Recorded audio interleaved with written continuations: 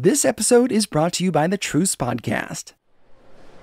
On August 22, 1980, Ronald Reagan delivered this line to a room full of Christians. "I know this is a nonpartisan gathering, and so I know that you can't endorse me, but I only brought that up because I want you to know that I endorse you and what you're doing."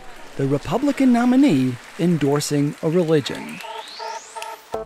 For most of our history, we evangelicals have been on all sides of the political spectrum. But by 1980, that had changed.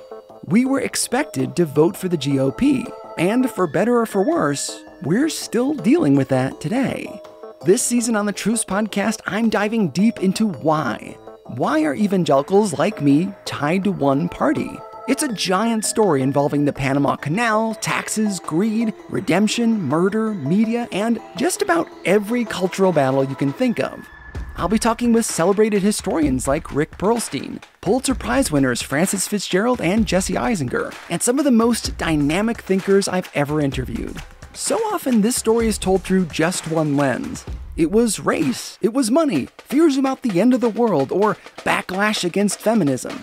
When really, it was the nexus of dozens of influences. Together, we're going to see this thing from all angles.